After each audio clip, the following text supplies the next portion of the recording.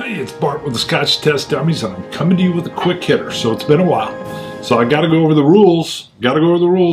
We've had samples. Why do I say it like that? We've had a bunch of samples sent to us over the years. Beaver being one of the best. Hello, Florida. You guys are awesome. All right, I'm going to be trying this sample blind. May make a fool of myself. Sometimes there's very odd things in the samples I get.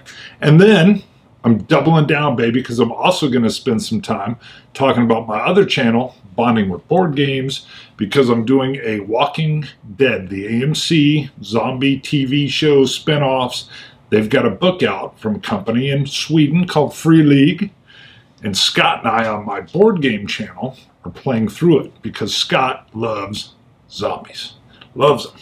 All right, I almost saw the label there. I had to hide it again. I can see it's handwritten. Wasn't typed. That's all I could tell. But you will know already. It'll be listed up on the screen what it is that I'm trying. And then we'll come back and we'll talk about The Walking Dead and the role-playing we're doing. But first, the nose.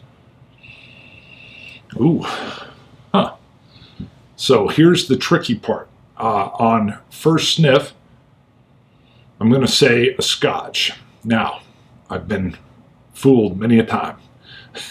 Because, of course, Scotch will oftentimes be using like first fill barrels or something that's coming over from, it had been a bourbon, and it'll have these vanilla notes. But the nose here isn't jumping out as a bourbon. It's actually kind of muted. I get a little like a fruity note. And what I believe is barley, because I get a little bit of a rising dough, but it's faint, it's light.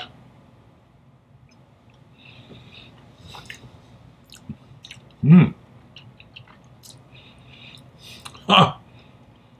Woo.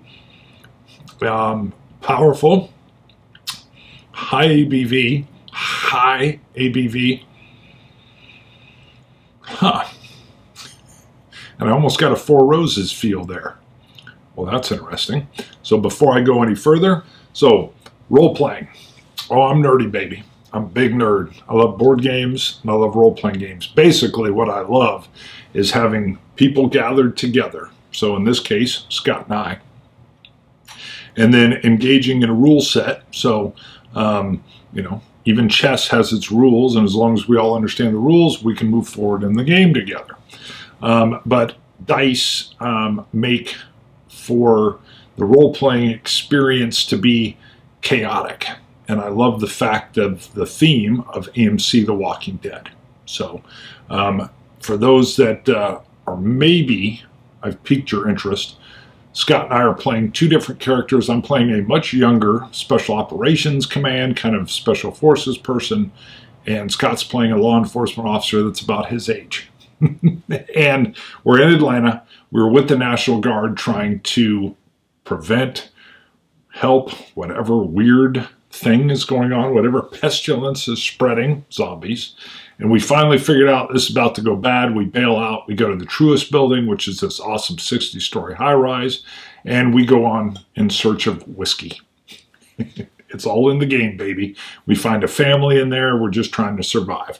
So it's a survival show. If you've seen the TV show, there's going to be all kinds of little issues and problems. Enough of that. What else can I do here?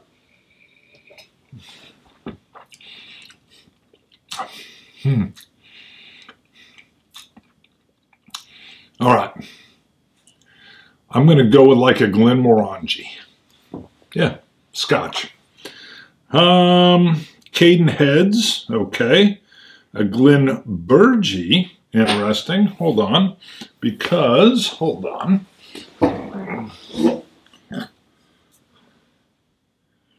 That's exactly what the signatory vintage was that I just sampled that we had sent to us as well. That is crazy, because Cadenheads, another independent.